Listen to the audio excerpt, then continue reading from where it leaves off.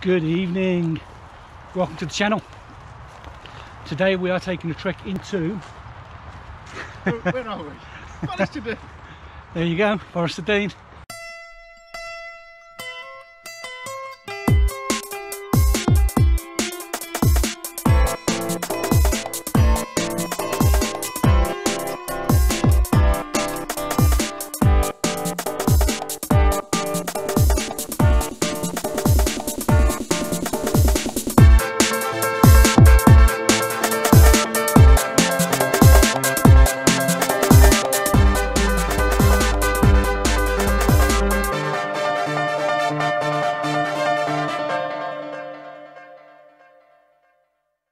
It's almost a year to this month that I put the first video up. It was putting together a British Army bash of 2 poles, what I now know as the Adirondack shelter, and that was done just up here in a clearing. And that was the first video we ever put up.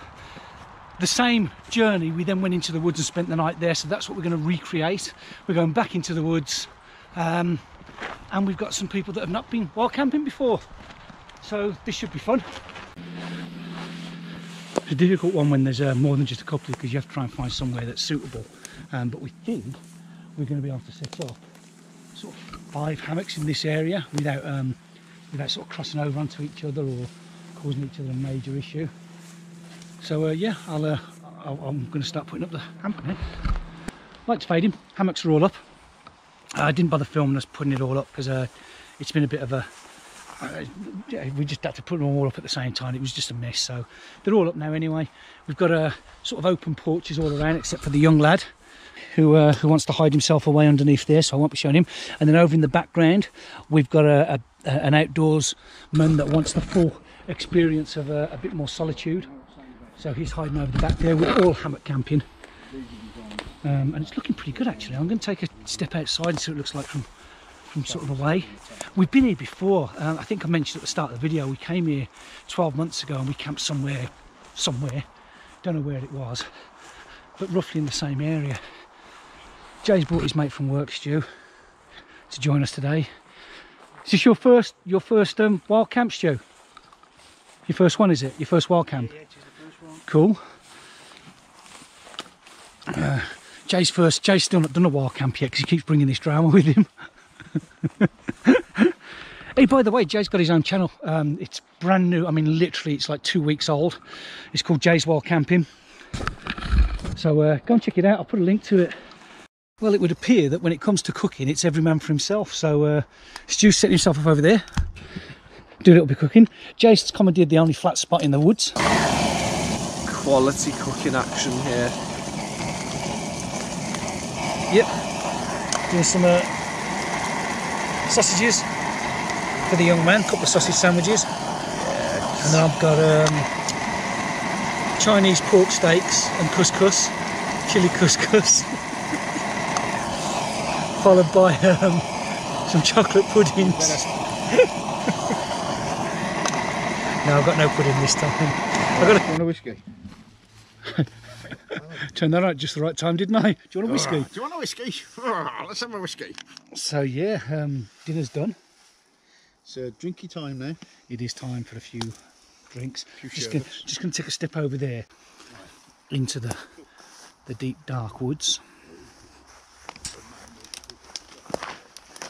It's always nice when you step away from the camp at night and just turn around and see it lit up. So absolutely pitch black, and it looks like we've got a clear sky, so straight away there's I can see stars even though my eyes aren't accustomed yet, so it's going to be glorious if it is. Good morning. That's the night done. Everybody's wide awake now. As you can see, there are bits and pieces around us. Ryan's still fast asleep over there. I am going to go and try my new water filter bag thing. So somewhere over there, not over there, somewhere over there is a small brook and a small lake, I believe. So I'm going to go and get some water and see how the filter works, see how the the new bag works. We found the water.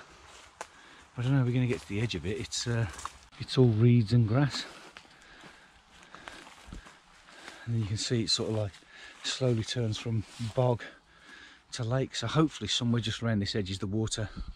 Somewhere around there is the is a little stream that feeds it, and we'll be able to get the water from there. Otherwise we won't be collecting any water from here. It's all fun though, isn't it? Yeah. We've got water. We're not going to die or anything like that. Just thought it might be nice to do the whole thing properly, you know.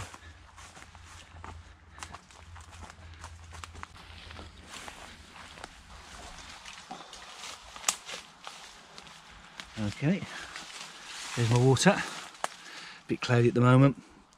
This is the gravity bag, new gravity bag I bought. Really good, high quality sort of plastic PVC type thing.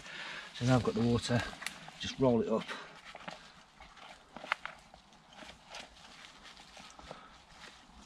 Clip it closed. Take that back to camp. Attach the hose on the bottom. Filter it through. Let's go. So next step now is hang the bag up, get the filter on, and start running this water through. Get a nice clear drink of water for them. Yeah, for us. I'm going to take that while I hang this tree up. While I hang this tree up, while I hang this bag on the tree. Replaced. You are? Yeah, quickly I'll get replaced. Well, I used to call you in and out the cameraman. So far you haven't got out at all, have you? Marlon. I mean, Marlon Brando. A bit closer then. It does come with like a shoulder strap with these little hoops there, but I'm just going to clip it through like that and let it hang on its straps. Next thing is to get the hose out. I'm not going to touch the hose just yet. Actually, here I am. So the hose, can't kind of look at the butt. The hose just sort of clips onto this little fitting here. So I'm going to push that in, and that's it. See the water's coming through, and then this has got a little sort of filter on it, a little lock. Let the water through, get a flow going. Okay, close that off. Get my filter out. Soy mini. Put that onto the dirty end like that. Unclip it. Just going to give it a little suck to help it along. Straight face. Works for me. Don't swallow. With these filters, it's really hard to get the water going through initially when they're dry.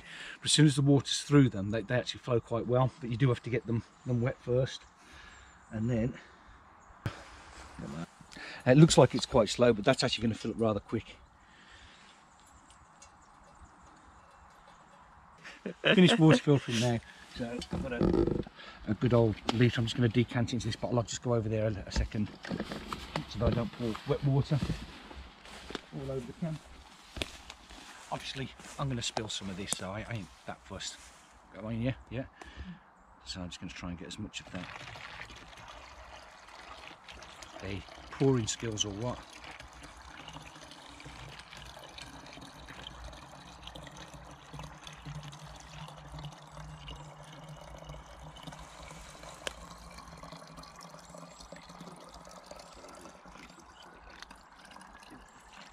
So there you go, still got a little bit of colour from the tanning from the trees and that, but this water is absolutely good to go now.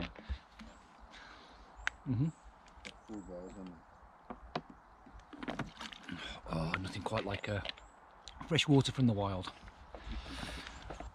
Well, I've got to say, for a cheapy £10 hammock, and that's all I paid for it, it's actually held up quite well. The bug net kept the bugs off. The hammock was actually quite a flat lie. It's only a single hammock, it's quite small.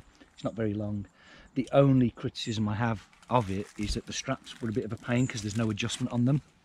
So I had to sort of literally jury rig a knot on this end to make sure that it fit. But other than that, it was absolutely brilliant.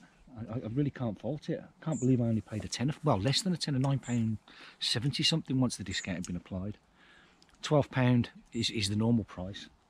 So yeah, quite impressed. Feeding time at the zoo? Yeah, something like that, yeah.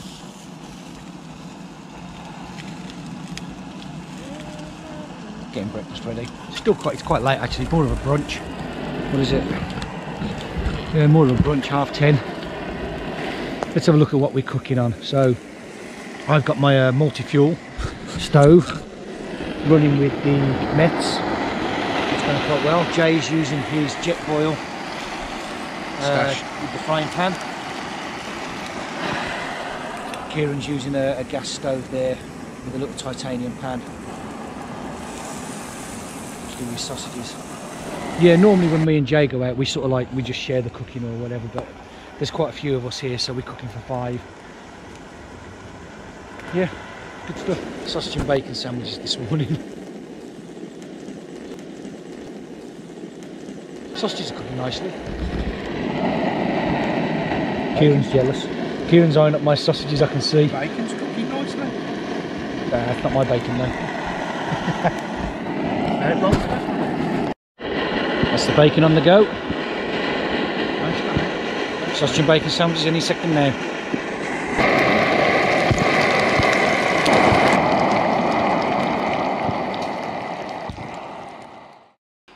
Just going to do a quick leave no trace check, make sure that we haven't dropped anything.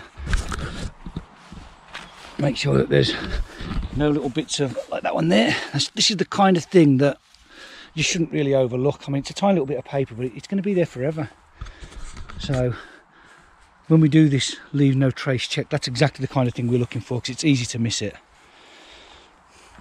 No straps left on trees. Excellent. So that spot's clear now.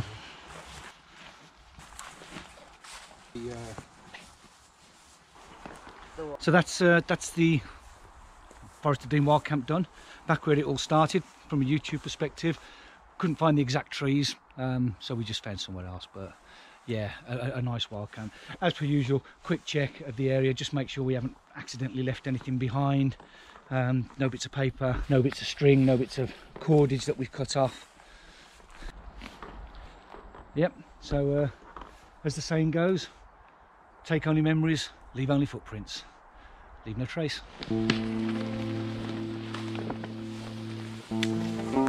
So just walking in a straight line this way, we should hit a path within 100 yards or so. Had to grab a short bit of video while this sun's on us. We don't normally get it.